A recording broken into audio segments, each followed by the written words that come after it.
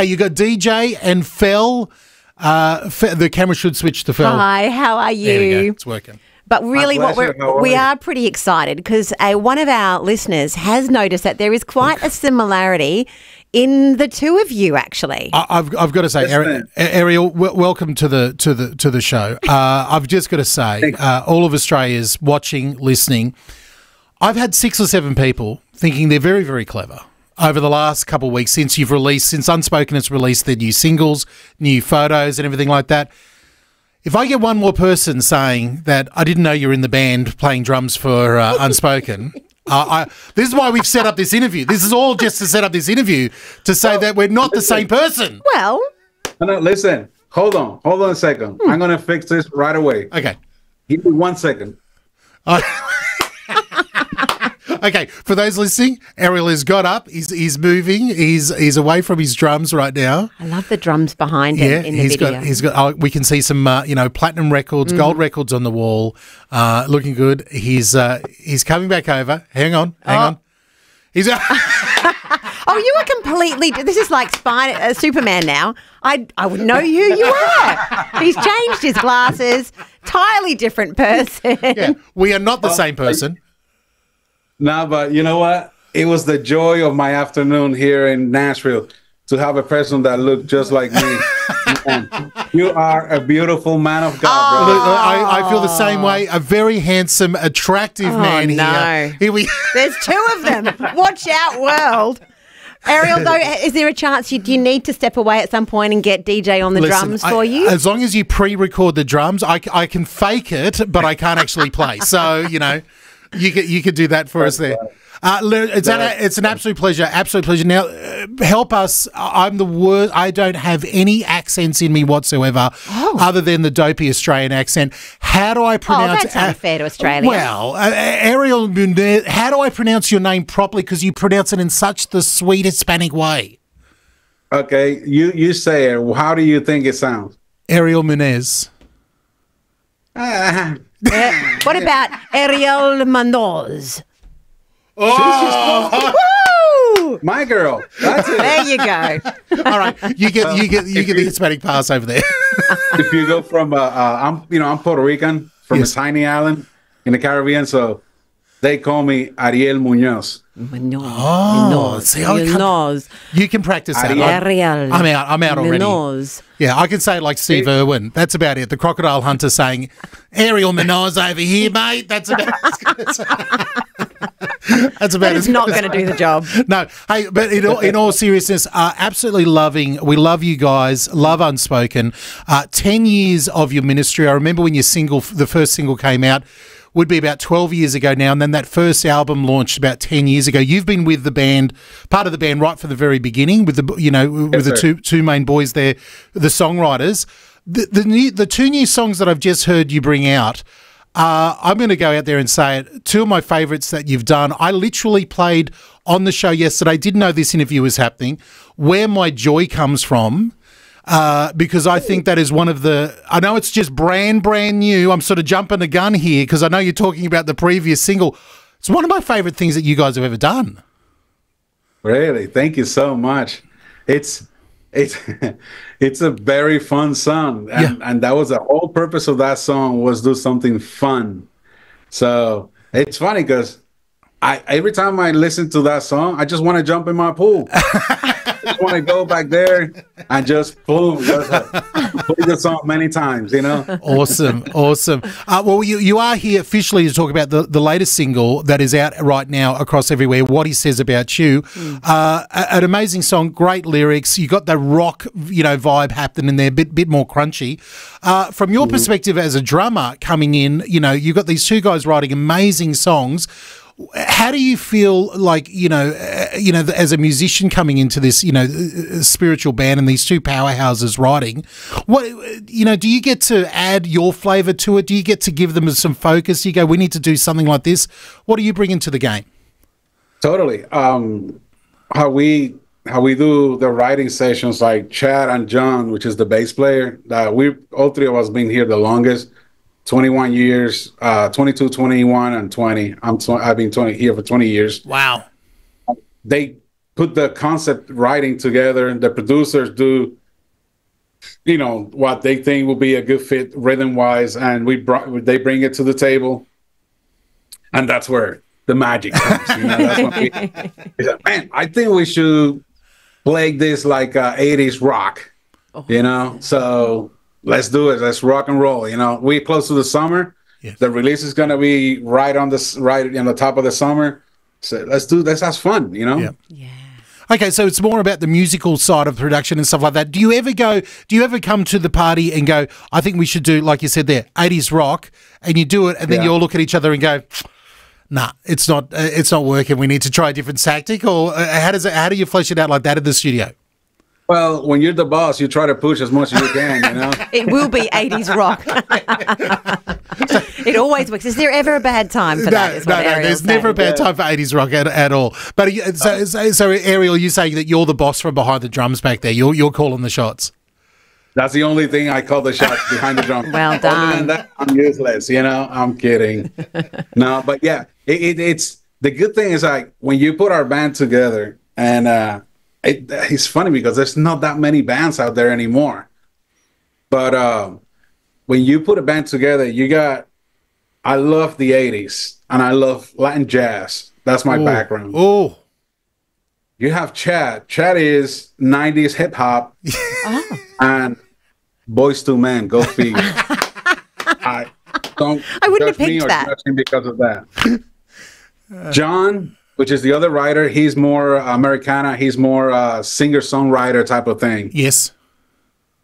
You know, smarty pants. Yeah. You need one of those nerds on your team. Yes, you do.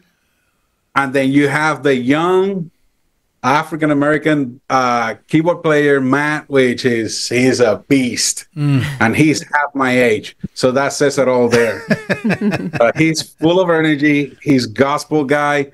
So we have, and then when you bring the guitar player, it's crazy, man. I cannot believe that we can do music together with such a diverse background. It's unbelievable. And when we never fight about, oh man, I think that, what do you think about, dude, what do you think about this? Oh man, I was thinking about this approach. It's a voila. Yeah. So I think that chemistry, when there's chemistry, it's easier. I love it. Now, you guys are one of the hardest working bands out there. I know, you're out there touring at the moment, literally doing shows all over the place in the States. First question, I've got two questions for you. First question is, I don't see Australia on the tour dates here. What's going on? Well, I was thinking the same thing. I'm doing all these interviews in Australia. I was like, man, why we haven't been in Australia yet? I've been doing this 20 years. We've been in the radio for 10, almost 12 years.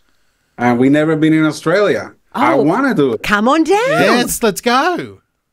Do you know anybody that can bring us? All right, I'm making a note. Yeah, DJ, write that down. We've just had Jeremy Camp came down, did a successful tour. We Are Messengers came down, did a great tour. And blowing all of them away has just been for King and Country doing their homecoming tour. Oh. What a great ministry. Exactly. Oh, God, man. Yeah. I even start using Mate. Oh, well, you are good to go. You're perfect. You'll fit right in. They've warmed up the crowds now, so it's a good time to come. We're warmed up, ready to go. The second question that I've got, a little bit more personal, in looking up and following you guys as a band, I know you had a bit of a health scare a little while ago, yourself personally. How's things traveling? You said, I didn't understand that. You said last. You had a bit of a health scare. Oh. Yeah. Oh yeah. Healthcare. I'm sorry.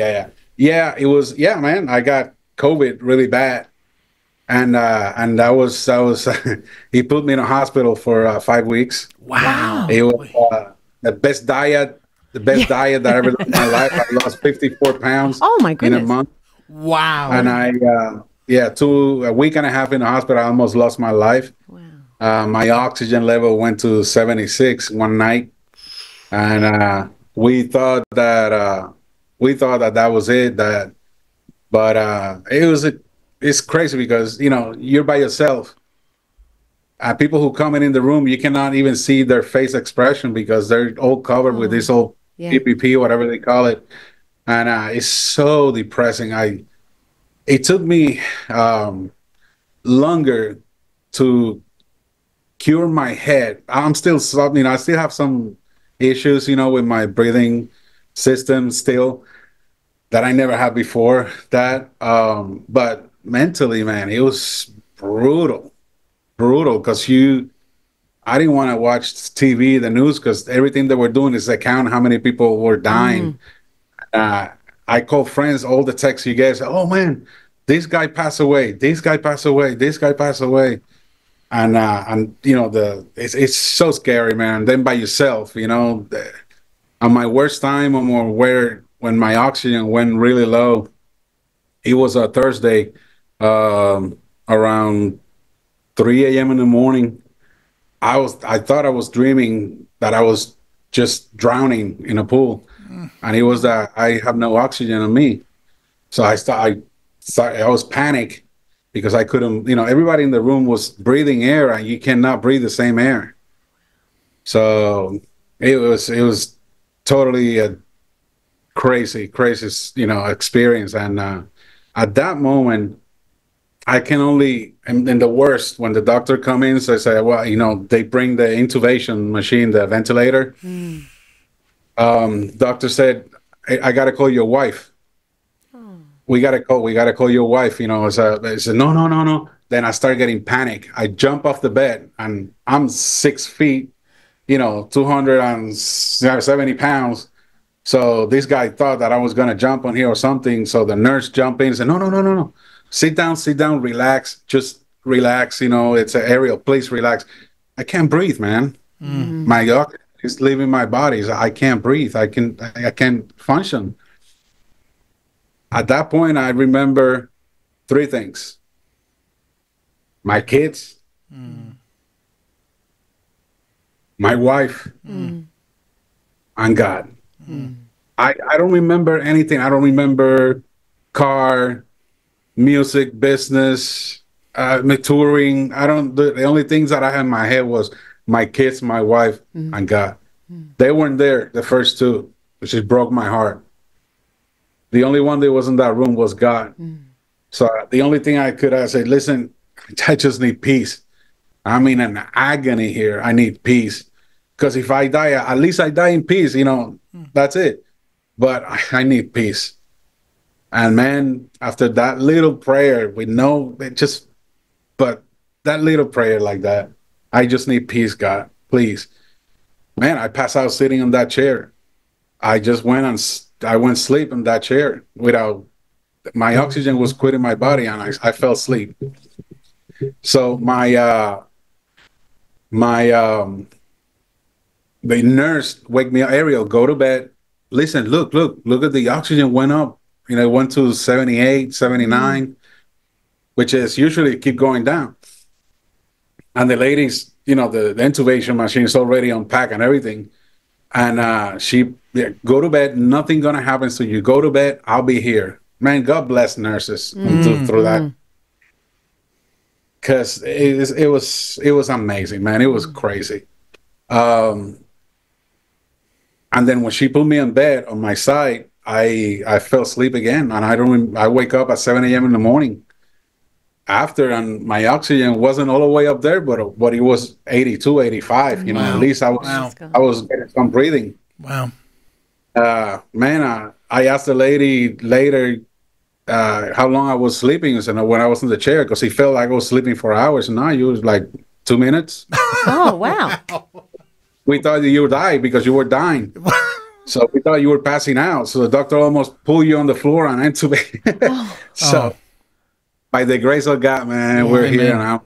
Right, brother. I know we've run out of time here, Ariel. You've been so generous with your time. But one last question. Going through that experience, how does that change your approach to the music? How does that change your approach to the band?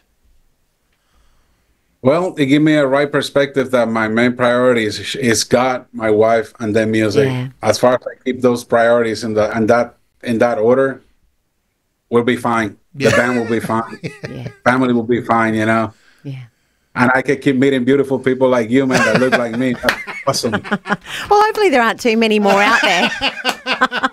2 is plenty. Yeah, God can't populate too many of us beautiful people around the world here, buddy. But listen, we would That's why there are only a few of us. Yeah, exactly. Thank you so much for your time. Would love to have you guys down in Australia. Would love to support you guys in any way. And anytime you've got anything new coming out, we'd love to cover it here on the show. We're massive Unspoken fans. So thank you so much for your time this morning. That's my pleasure. Thank you so much. It's my pleasure meeting you guys and see that I have a reflection of a personality there in Australia. So I'm looking forward to meeting you, brother. We'll make a date. We'll make a date for sure.